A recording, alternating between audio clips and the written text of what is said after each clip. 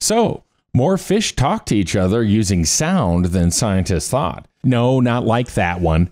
But yes, we do have the audio to prove it. So those voices in your head might actually be your fish. That and a report at Study Finds, where we invite you to like and subscribe for the latest information. New research from a team at Cornell University reveals fish are actually more likely to talk to each other using sound waves than scientists thought. According to their findings, certain fish have been communicating with each other in this manner for at least 155 million years. Whoops.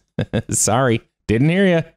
If you've ever accidentally tapped on a fish tank, you know those critters do react. Scientists identified 175 fish families containing 2/3 of fish species that either do or are, at the very least, likely to communicate via sound. This opens the doors to all kinds of arguing and resentment now for fish, too, so... Okay, I know what your next question is. Here's the audio. Let's listen. This first one here is the oyster toadfish. This guy looks a little spent in this picture. And now the long-spined squirrelfish.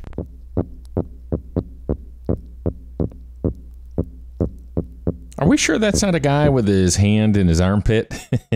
And this is the banded drum. I don't have a picture of these next two, so I'll just put up some vacation photos. And this final one is the midshipman. Again, I don't have a pic of this guy either.